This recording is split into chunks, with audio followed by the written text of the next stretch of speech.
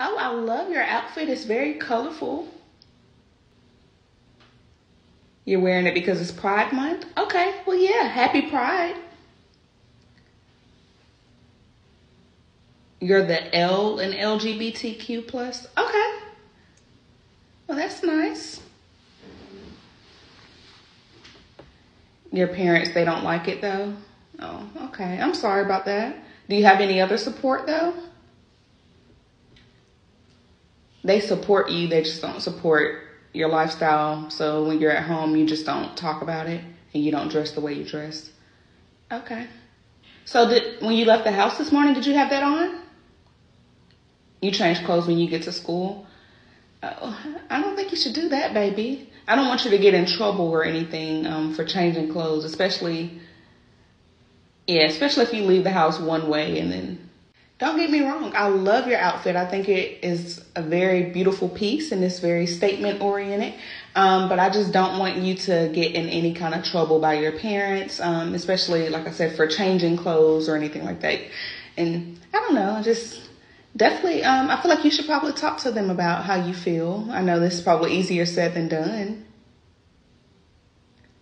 Can I talk to them?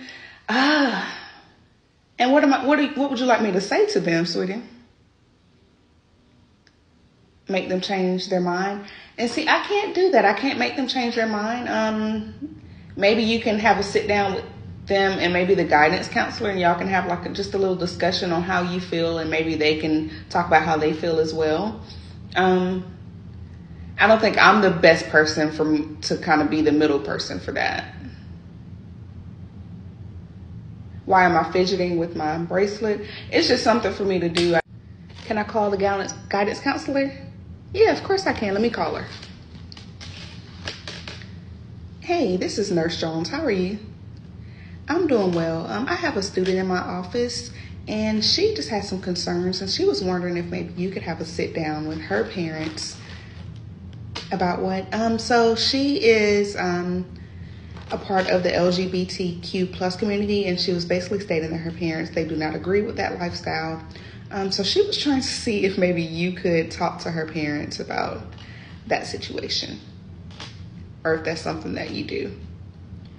You do? Oh, okay. Well, I'll send her down to your office and you guys can discuss what you all should do next. But because I told her that is not my expertise, I'm more than welcome to be here for her.